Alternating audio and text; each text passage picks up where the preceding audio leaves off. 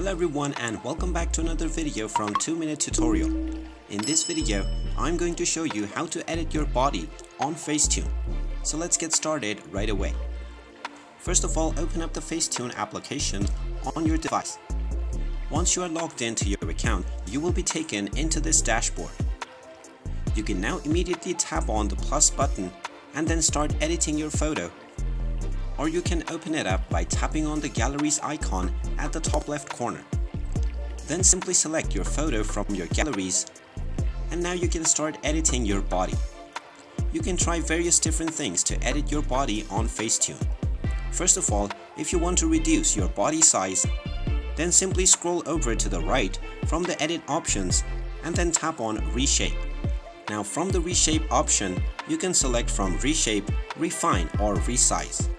By using these three options, you can warp and morph your body to make it look bigger or smaller based on your requirements.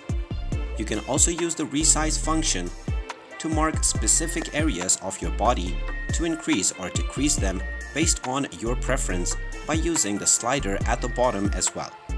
Once you're done, tap on the tick mark at the bottom right corner or use the screenshot technique that we mentioned before in our video. You can also use various other features to change your looks by tapping on the looks option, and you can also enhance your image by tapping on AI Enhance. You can change your outfit by tapping on outfits and then select from various desired options to change the outfit of the person in the picture as well. And there you have it. That is how easy it is to edit your body on Facetune.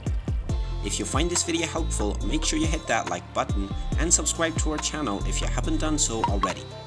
Also ring that notification bell to never miss another update from us. Thank you for watching and I will see you again in the next video.